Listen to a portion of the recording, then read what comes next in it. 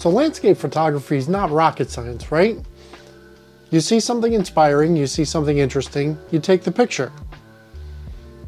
This is clearly a severe oversimplification, but sometimes it's the simple things that you can do in order to set yourself apart from every other photographer out there. In this video, I've got a few tips to show you that's going to help you set yourself apart. This is going to give you a chance to take something new and try something that you haven't done before, and maybe elevate your photography to a level that you haven't been before. So getting right into the tips, I'm going to start off with something that seems stupidly simple, but there is a little bit of nuance to it here as well. So have you ever scrolled through social media or other YouTube videos or just the internet in general, and you see all these videos and pictures of the behind the scenes of people taking photos with workshops or groups or anything like that?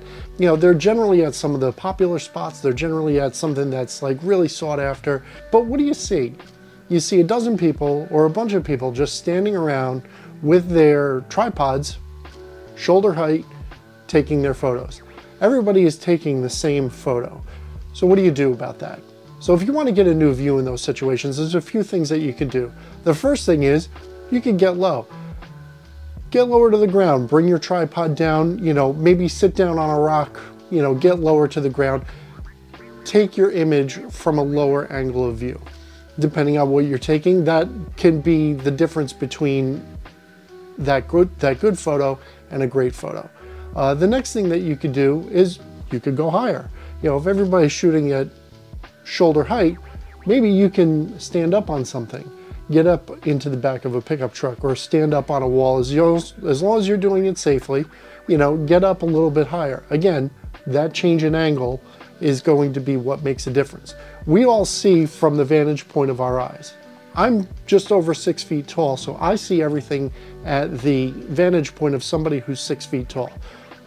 If I go a little bit higher, or if I go a little bit lower, that vantage point changes a lot, and it also changes how your scene is going to look. For your larger sweeping scenes, some of that may or may not make a difference, but when you get lower, you can actually use the focus of something on the ground or something closer to you to make a very interesting foreground. So changing those angles, changing where you're taking your photo from can make a huge difference.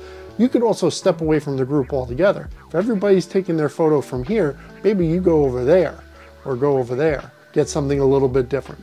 So the second tip is going to be one that seems also a little bit elementary, a little bit easy, and a little bit simple or oversimplified, but it's something that may or may not come across your mind when you're out taking your photos. You see something really cool in your scene, or you see something really cool in your photo, but you feel like that there's just something more to it. Get your telephoto lens out, zoom in. When you zoom really far in on a particular subject, you can actually subtract all the distractions that are around the photo, away from the photo. You can improve your photo by subtracting things out of it.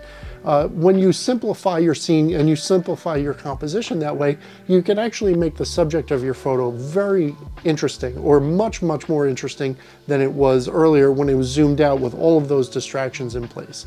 So you can zoom in on something to make it interesting, or if you're actually using your telephoto lens, switch to your wide angle lens. So take a look at your scene, take a look at what it is that you're focusing on, take a look at what your subject is. If you would normally use a telephoto or a wide angle, maybe this time do the opposite.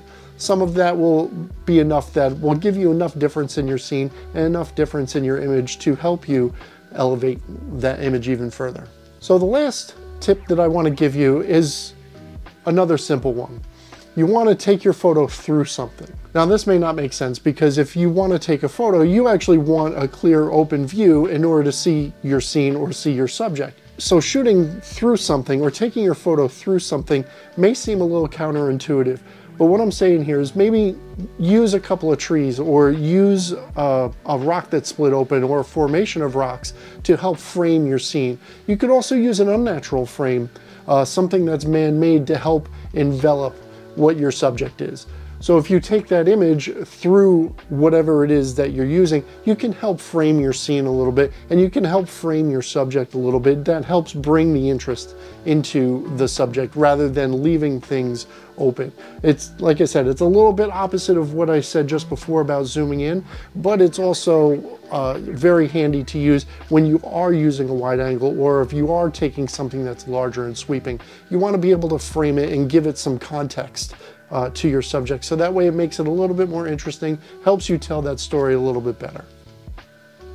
So at the end of the day, these tips are merely a guide to help you along your way, to help you elevate your photography.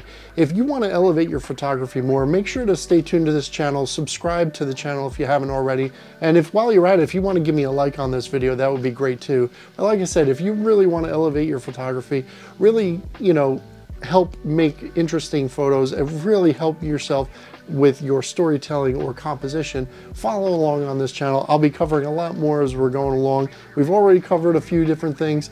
This will help you along your way. Thank you very much for joining me. I really do appreciate it. And like I said, give a subscribe if you haven't already. Give me a like, a thumbs up on this video. And thank you very much again. Get out there, take some great photos, and I'll see you again next week.